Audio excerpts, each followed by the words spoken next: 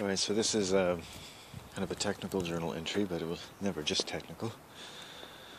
Enjoyable. And the fact that it's enjoyable will be not just where we started, but where we'll end, as I begin by saying that I entered this small forest here with some particular complaints, some of which do with just a recent random encounter with a mentally ill person that disturbed me, and the reflection upon which has off and on lasted a few days, and you never quite know how deep something's going to go, and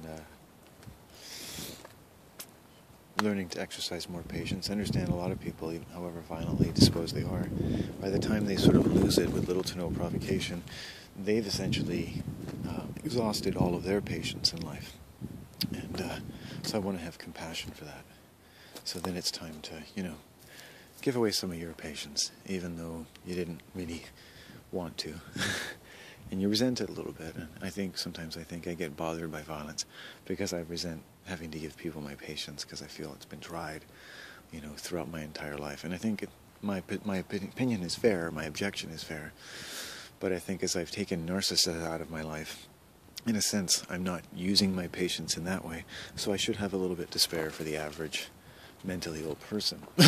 And we're all kind of mentally ill in a way. I entered this grove with, other things on my heart. I won't go into all of them. We all know what's on our hearts, and very few of us need to have anyone remind us, I suppose, when our hearts are open, and maybe even if they're disturbed, because it does quite often force them open. I'm glad that I'm at a time in my life, by the way, when my heart is vulnerable enough to be as open as it is, even though a lot of my heart's CPU time tends to go feeling sad and hurt. It's like, I could see why I don't use this that often.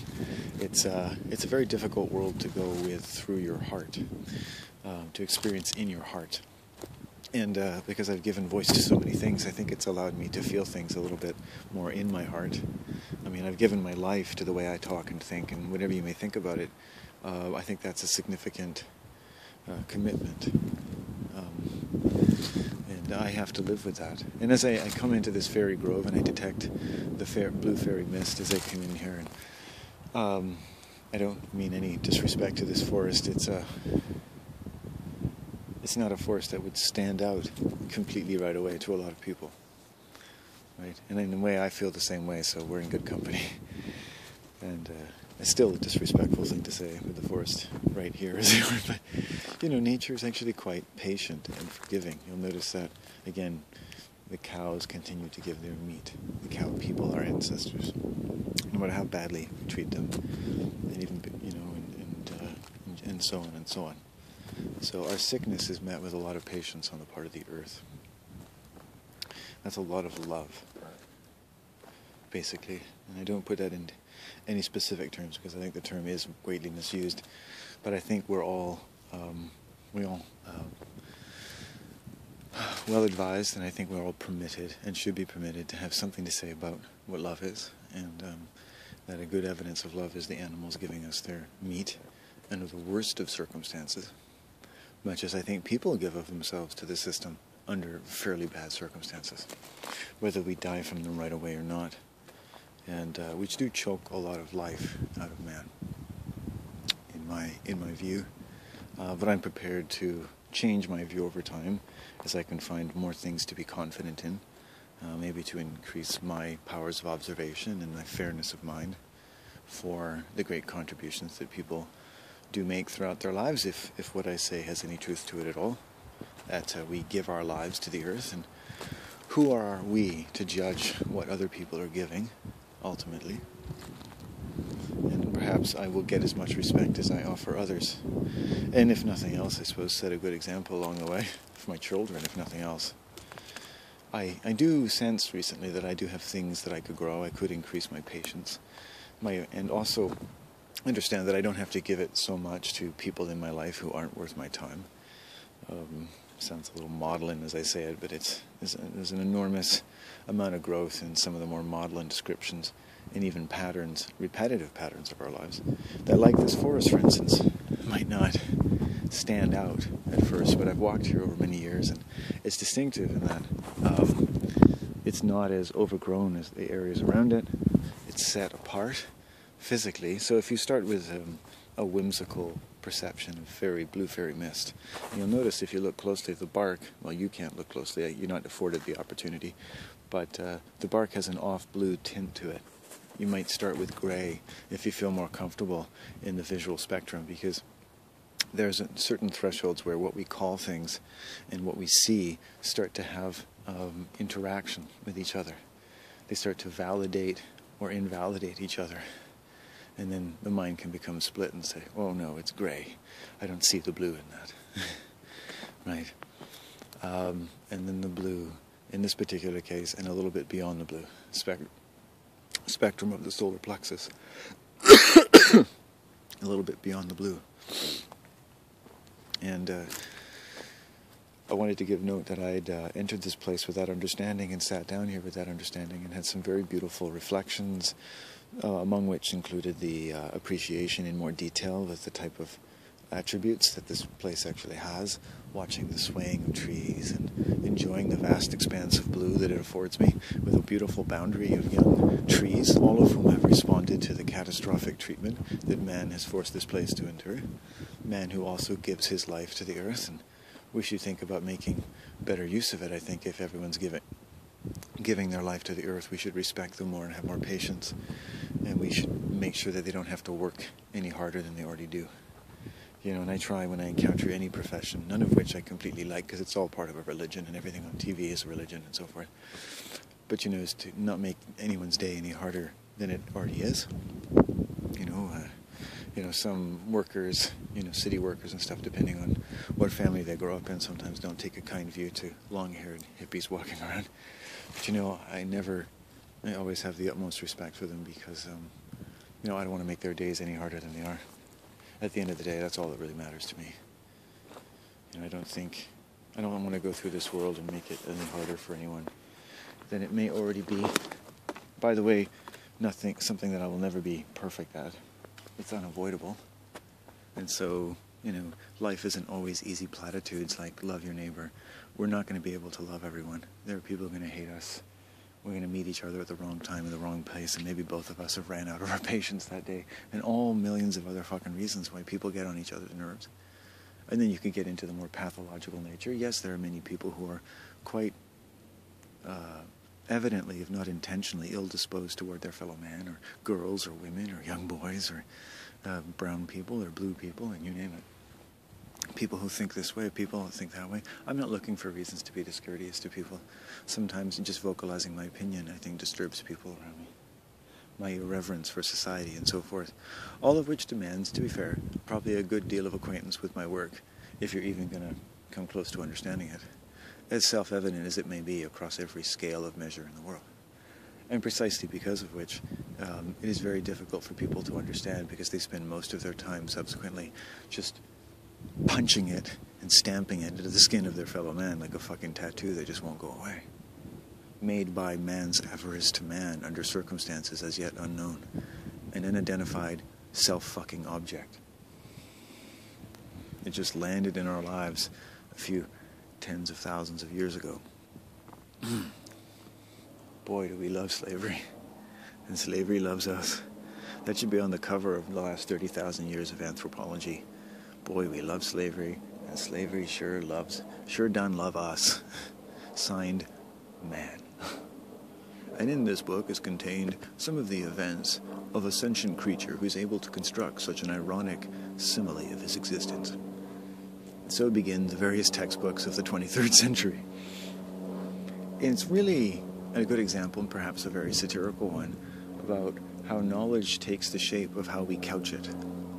And just like our perception can take the frame of what we're willing to consider about the color spectrum or the enchantment of this place, which I have entered in many of their specs, which I have recounted, and sat here and smoked some more marijuana and watched the swaying of trees, and became quite occupied with actually watching them, and started to realize that they might have something to teach me about swaying, and that life does throw all kinds of shit our way, and at least it strengthens our roots.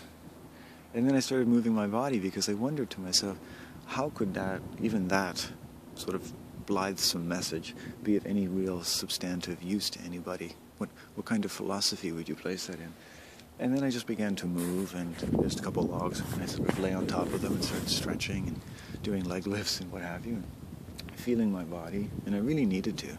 And it created all kinds of good circulations and pleasure running through my body, and I got up and I just walked around, and sure enough, I was like, oh, I feel a good deal better. I feel more enchanted and alive. And I think I'm going to make a video about that, and so that is why the last 11 minutes of your life happened. That's the story of the conception of this special little time you've had, little one. And now I'm going to touch you in your special place. I always find a way to ruin things. That's a bad habit of mine. Sometimes it's nice not to be so serious anymore. I have to shock myself a little bit out of being so serious. I am a very serious man. And I think probably one of the things most people have noticed about me, if somebody asks me what is something that people notice about you, he's like, he's got a fucking serious look on his face. Probably don't fuck with him. That's an intense dude. And then other people that I generally like more, and who probably tend to like me more, are people who kind of see, like, beyond that seriousness is a certain amount of mirth, a certain amount of irony, a certain amount of, I have a little acquaintance with what this world calls charming and civilized. And around various fucking tables around the world, and bars and altars and water coolers around the world, people basically widely admit this fact. They do. It's the source of our comedy, our humor, our religion, our faith, our hope. We love it all. We wrap ourselves in the flag of civilization and all that we can make of it. Be the best that you can be, in the army of the world. Keep marching on. And in the book of anthropology, I suggested you could look at these listed under a category called the slogans that were typical. What could be deduced about the types of phrases whose sequence of letters people were disposed to feel a very heartening and deeply ingrained truth of their lives, such as be all you can be. They could peel through the advertising, peel through the religion, right? Leave less of a carbon footprint. Boom, boom, boom, and it all would go down. You could analyze it that way. In a context, does that make it wrong or stupid? No, it's sort of a context, isn't it? It's how people talk. Why did they talk that way? What does that say about them? And if it's unflattering, what is illuminating about them? Because that can also reflect upon their great genius. Right? And what is actually incredibly intelligent about what man did to man, based on the context of millions or hundreds of thousands of years of our existence. Okay, so there's intelligence in that too. And that also speaks of the genius of man. And in this way we can massage a philosophy that allows us to enjoy how the world has forced us to flex our roots, having almost a forensic acknowledgement of just how barbaric that has actually been for most of us. And then kind of massage it into something that has, if it's as mighty as I guess it is, how life is and how people have said life had to be for hundreds of thousands of years, could it also be therapeutic? Could it be illuminating in a therapeutic sense? Do we have license? Should we permit each other? In what circumstances would it be permitted to exercise some creative license in the colors and hues of our history, so that we could flex our roots even more, so that as strong as they are, they could just all work together a bit better at the root level. And this is what you would call like mass magic or mass ritual, maybe what some people would call a black mass. I would just call it just a collecting of energy and allowing it to achieve what it needs to achieve in order to move and be as strong as it needs to be. And certainly for me at a therapeutic level. And I'm interacting with the whole planet. These special little sacred, people who walk through them. One man has walked by. And very pleasant, it's a nice, pleasant encounter. There are really cool people out here too. And I'm being reminded of why I like this area. That's another reason I'm making these videos, to remind myself why I like Nanu's. The things it offers those who have a keen eye and a soft heart. And my grandfather has already come to me today. We've had a good talk, and I've learned things that I'll take away from that, as I'm learning from the trees. And the little bit of exercise and the making of meaning that has allowed me to play and permitted me to play with the threshold between what I call things with words and what I see with my eyes. And what I can see with my eyes when I'm at liberty with my words. And how with seeing with my eyes I can be at more liberty with how I use my mind. And something's been achieved in that. This video gives evidence of it. It's scientific in the most honest sense of being psychological. You have entered the magic zone.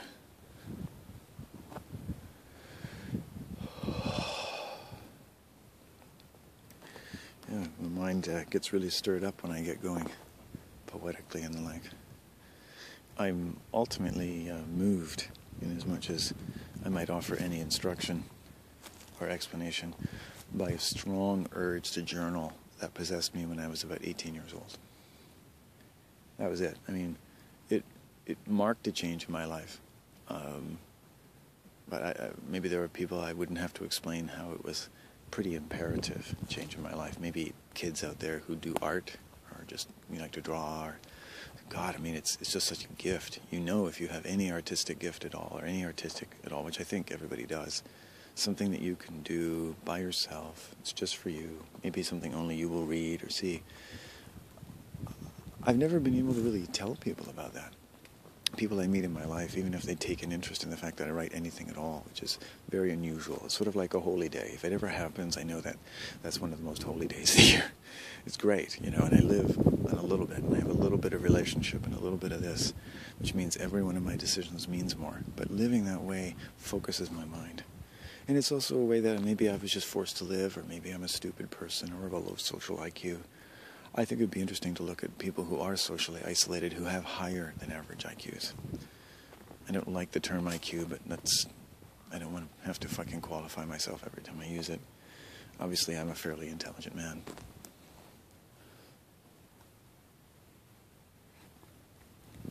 Intelligent enough that I have very little fucking control of anything. And I'm fucking lucky for what little control I might have on a daily basis. And health, because I've also had great physical pain in my life, and that creates a certain kind of person, a kind of person who's felt a lot of fucking physical pain on top of years and years of psychological pain as it moves through the system. And I don't have a fucking choice. I have to learn to accommodate pain, and most of it that of other people, in their unmitigated aggression. And now in my life I'm starting to feel it in my heart more. And then it starts a kind of new stage of my life. And I do have some say in how I talk about it, and I feel like I have a lot of liberty in how I talk about my life and what kind of person I am. Maybe some people can relate to being in high school and going to a new school or something, or moving to a new city and thinking, hey, I can be who I want to be now, or I can be this person. Not quite the same, because I'm not looking into constructing some stupid personality or profession for myself. I don't have a profession, and I never want to have a profession. Like, if anytime I ever fucking get to be nearly professional, you can fucking cut my fucking balls off and, put them in somebody's golf cart, preferably somebody famous. We'll put them in their mouth and suck on them like rock candy. Salty. Yeah, there is no sufficient punishment for being a professional and joining professions. I'm sorry, I've been very charitable today, and I think I do have a temper on me. And sometimes I get tired of explaining it and talking about it and studying it. And it's perfectly selfish and probably infantile for me to say, but I just wish that people would just fucking be more smart. I know that doesn't even sound like a complete English sentence, but be more smart. Be more smart, fellow apes. Be more smart. Be better at taking the ticks off each other's mental backs. While you're grooming each other's mockeries of personalities. Take a few more of those ticks off the back before you eat your bananas and go to sleep. Not noticing the little fucking tic-tac-toe of various pharmaceutical drugs that are stuck in your banana. With a little bowl that says suppository on it, which is like the Vaseline you have to put up your ass so you can put through another day of having the pitchfork of civilization stuck in and out of your arsehole. Sorry. when I get uncharitable and infantile, it makes me laugh. You see, you need a little bit of the ridiculous, you see, just to keep the energy flowing. I mean, it is fucking ridiculous. And everyone in the world, I mean, you could use my video and you could mock that. I mean, let it be used for something. Hell, even the Bible can be used as toilet paper. I dare say the contents is vastly improved from the experience.